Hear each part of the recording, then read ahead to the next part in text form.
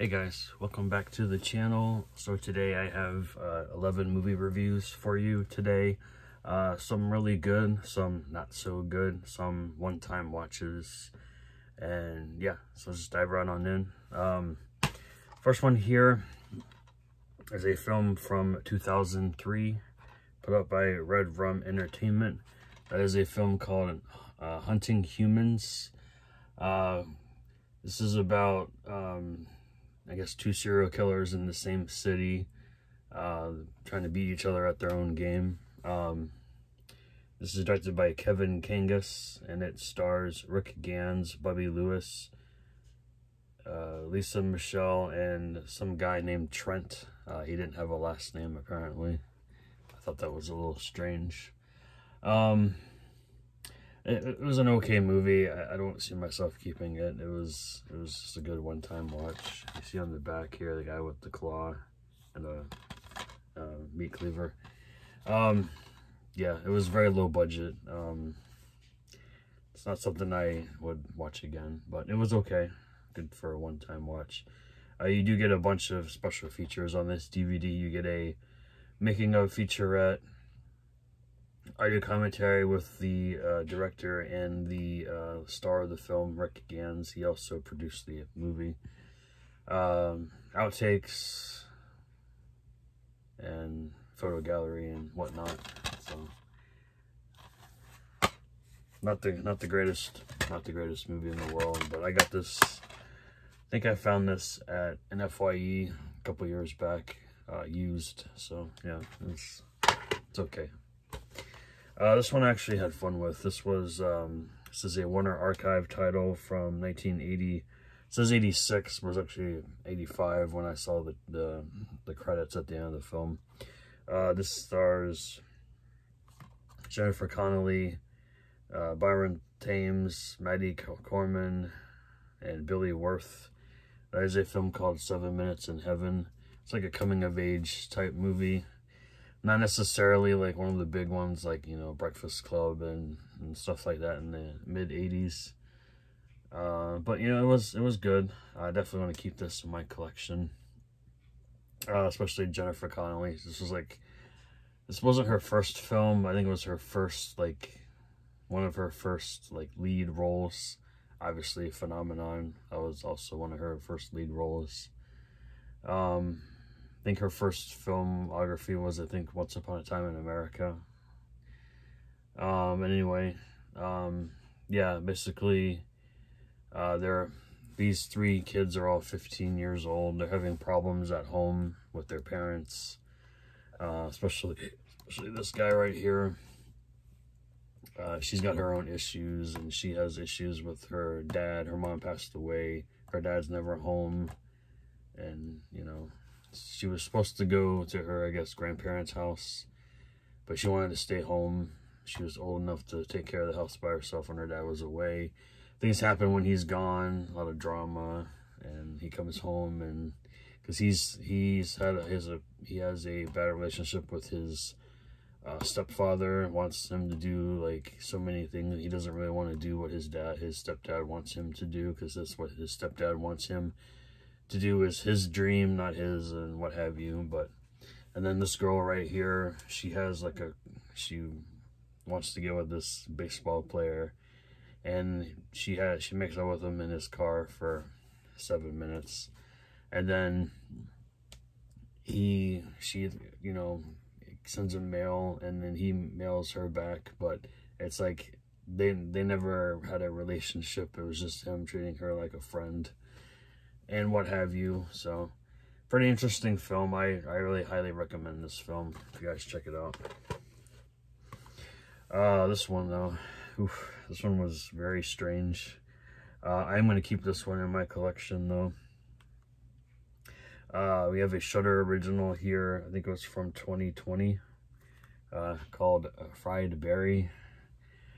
A lot going on in this film. Apparently this guy, he's a drug addict. He's living in, I don't know what country this is from, but it's not US. But anyway, he's living at home with his wife and kid. Like, he doesn't think the kid's his and what have you. And then apparently he gets abducted by aliens, and they take over his whole body, and he's going through this like weird journey or whatever. It's just so strange, but I thought it was good overall. But yeah, a lot of drug use in here, a lot of like sex, and you know, it's just really weird. But directed by Ryan Kruger, 99 minutes, put out by ROJE and Shudder. Yeah, no interior artwork on that. Next one here, I honestly didn't care for at all, so I'm gonna get rid of this one. This is Audition Tape 13. This is put out by Black Neon and Bounty Films. I'm not sure. I think this is an Australian film, if I'm not mistaken. I believe I looked it up. It was Australian.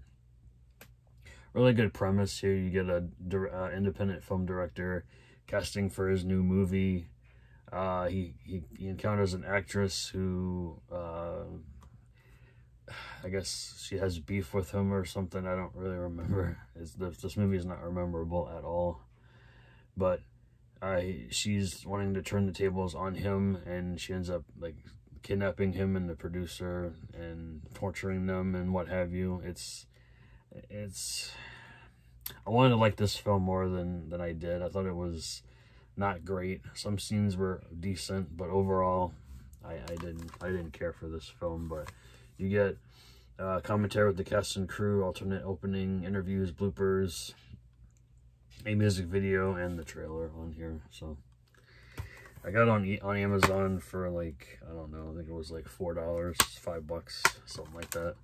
So I don't feel bad for spending money on that one. Next one here is a Olive Films release from 1995, starring Alicia Silverstone, and that is The Babysitter. This movie is something else. This is a Joel Schumacher produced film directed by Guy Ferland.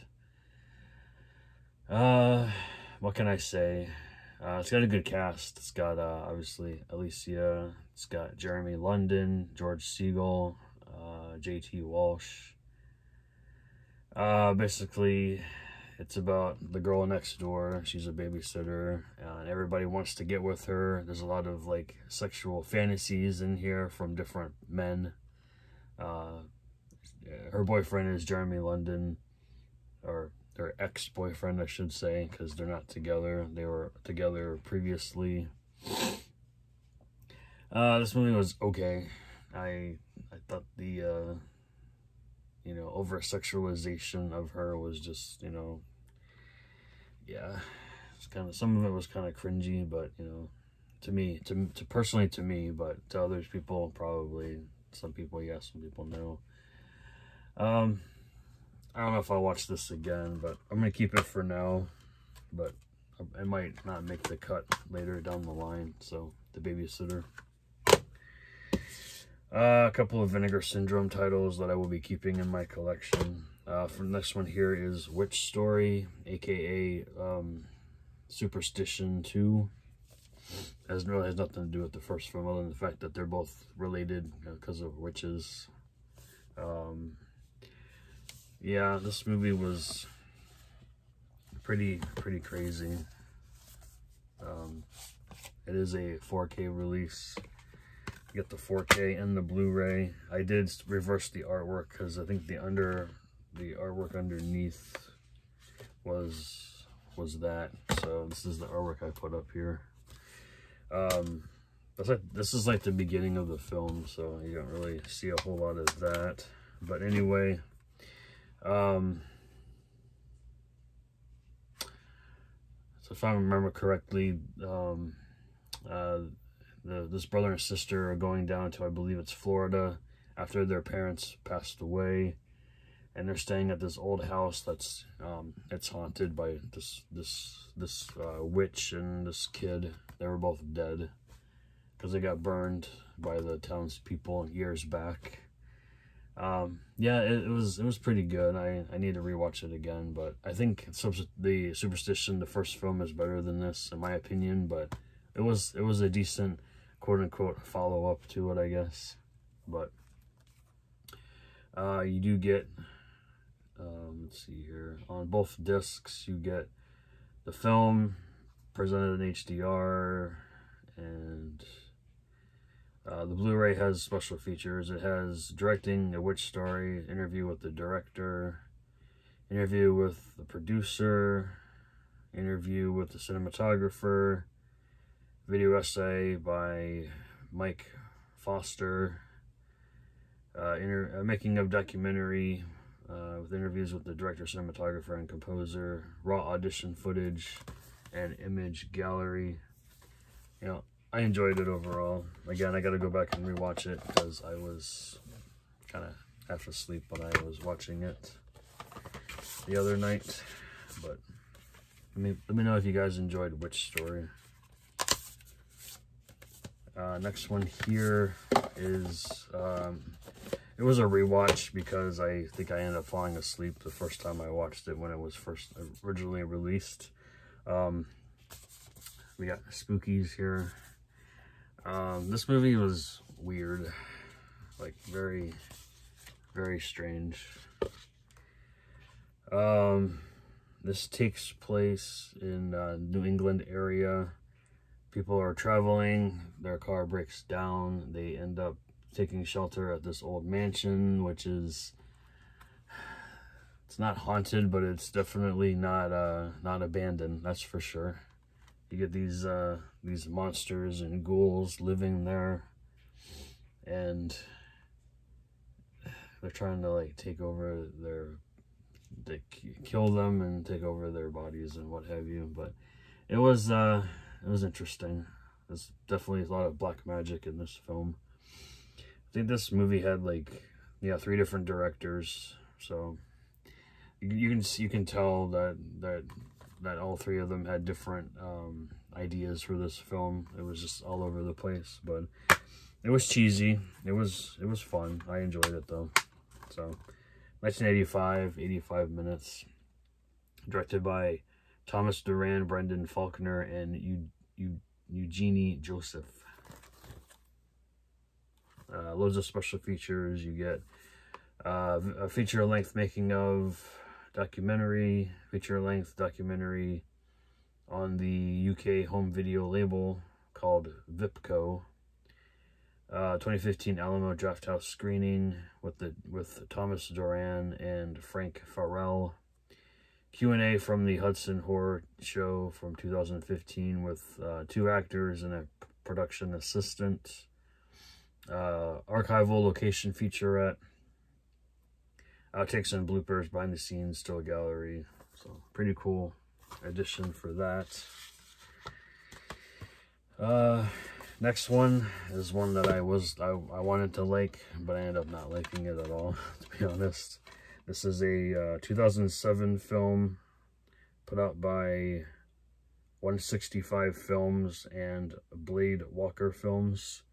That is The Fun Park. I enjoy horror films that take place in amusement parks and carnivals and what have you, but this movie, I wish I could have liked it more than I did. Basically, it's about this clown. It takes place in Oklahoma. This clown called Bobo, as you can see here, he was bludgeoned to death while locking up for the night at Family Fan Park, and I think it was like 1987. Yeah, because it's from 2007. So, the park closed after that, but it remained abandoned for a while, and then these kids wanted to go there because they went there when they were kids, or probably they're actually in their 30s now, or something like that. Actually, no, hang on. It's kind of okay. It's kind of weird that they say that because it says nearly 30 years ago the clown was bludgeoned to death, It says in the summer of 2006, a group of high school graduates from Wilson Creek set off to disprove the legend of Bobo the Clown and the haunted fun park. But it is haunted. Well, I don't know if they were ghosts because they were pretty real to me. But then again, there's only... Well, I don't want to spoil it for you, but the kids go there, they mess around, and they find out real fast that they are there. But toward the end of the film, when the cops go to see that if anyone's there, no one's there. So they could have been ghosts. I don't know. But anyway, this movie was not great. The acting was pretty bad. The kills were okay. I thought they were okay, but overall, I don't see myself rewatching that. Then we got the last three here. We have finally checked out this film put out by, I think it was A&P. Yeah, A&P Productions. Really good company out there. We have Murder Size. The deadliest aerobics video ever made. So it's about these group of girls, and then this one dude. He's trying to make a video for his. It's like an aerobics gym. It's not an actual gym, but it's an aerobics gym, and all the complications they have, and yeah, it's really weird. So I'm trying to remember exactly the whole details of this film. All right, in the beginning of the film, there's this lady's like being like these two men are trying to break into this lady's house. So she calls the cops, and the cops arrive real fast, but they're not cops. They're killers, just disguised as cops. They're going around town killing people for whatever reason. I don't remember why they're doing it, their motive or whatever. And then it goes to fast forward to the gym, and a lot of these girls here are really ditzy, really like not it's annoying to me personally, but and then enter Kansas Bowling's character. She's right there. Her name's Phoebe in the film. She did really well in this film. I'm a fan of Kansas Bowling. I've seen her in a few other films over the years. She wants everyone to stop being perverts and just be there to exercise and make the damn video and get on with it. But some of the other girls just want to show off their bodies and hook up with guys and stuff, and it's just really like, okay, kind of like, yeah. So but I enjoyed this one. You get really cool, like I don't want to say it's a cameo because he's in here for quite a long time. Drew Marvick, Pool Party Massacre, and quite a few other things I've seen over the years. That's a cool dude. Then you got Jessa Flux in here. Her character is really annoying, but she did pull it off pretty well. So I recommend it if you guys like cheesy horror films, kind of like Death Spa and like what's the other one called? Sorry, I have it behind me. I don't remember which one I'm thinking of right now, but you'd probably enjoy that one. This one's like a guilty pleasure from my childhood. Stars everyone's favorite brother, Hulk Hogan, Christopher Lloyd, and Shelley Duvall, and that is Suburban Commando. When can we get this on Blu-ray, guys? I mean, come on. New Line, so Warner Brothers, make it happen. Yeah, maybe not. This movie was crazy. 1991, directed by Burt Kennedy. It's kind of weird that it only shows the one kid on the cover because they actually have two kids, but the daughter's not really in the film all that much. The son's more in here than the daughter is, but so you get Christopher Lloyd. He is, what is he again? He is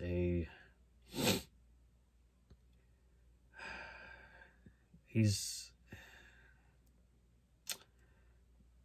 forget what his job is, but he's like an assistant to this, what's his name? Larry Miller's character.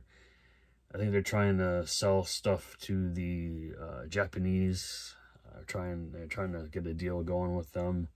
And Larry Miller's character is just a jackass, and he's pushing all the workload on Christopher Lloyd's character. So he's going through a lot of tough times with that. His wife, Shelley Duvall, obviously she's great in this, playing her quirky character as always. And they have 2 kids. I don't remember their name. I don't remember their names. I don't remember the name. I think, yeah, the one kid, I'm not sure if it's him or not, but David Faustino's brother is in this. I don't think it's that kid. I think it's another one of his friends in the film. But anyway, so you have Hulk Hogan. He is a galactic warrior temporarily stranded on Earth. He's dealing with bounty hunters trying to come get him, and he's bringing aliens to Earth. And he needs help to save the world from Christopher Lloyd. And yeah, this movie is bonkers. It's all over the place, but I thought it was fun. As far as special features go on here, you really don't have a whole lot, but you do have that DVD-ROM content, which, you know, people loved doing back in the early 2000s. You get a Pick That Flick game, which I didn't bother looking up into that, but that's cool nonetheless. But yeah, Hulk Hogan. Is he a good actor? I thought he did well in this movie. I need to watch like Mr. Nanny, and are there other ones I'm forgetting right now? Let me know down below. Then the last one here is a 70s film, which I didn't particularly care for. There's a lot going on in this film. It's all right. I'm telling you, it's called A Name for Evil. It's promoted as a horror movie, but it's really more of like a crime, drama, noir, horror. Got a lot going on in here. It says Get Out or Die. Robert Culp and Samantha Eggar. I enjoy Samantha Eggar quite a bit. I've seen her in a couple other films. But this film itself, so obviously this company, Diamond Entertainment, really screwed up on the back here. It says it's from 1970. It is from 1973. 74 minutes is actually 78 minutes. It's a full screen. It was grainy, so there is no other like better release of this from what I looked up online. So this is a nail-biting, terror-filled horror film. Not so much. I found it boring mostly, except for like the scenes that involved the actual house itself. So they're going to the house because Robert Culp's character's great-grandfather passed away. But they end up finding out that the house is haunted by demons and ghosts, so tell them to get out. But they end up staying anyway, and they like warp Robert Culp's mind, and the ending is really like weird too. Like, I mean, I saw it coming. I saw it coming, so I wasn't really surprised with that. But there's a lot of sex scenes in this film too. I guess in the early 70s, you know. I mean, still sex sells, so you know, it is what it is with that. But yeah, I don't really see myself watching this again, so I'm going to be getting rid of this one. So that is it, guys. That's 11 movie reviews in a nutshell. Well, maybe 25 minutes is a little too long, but it is what it is.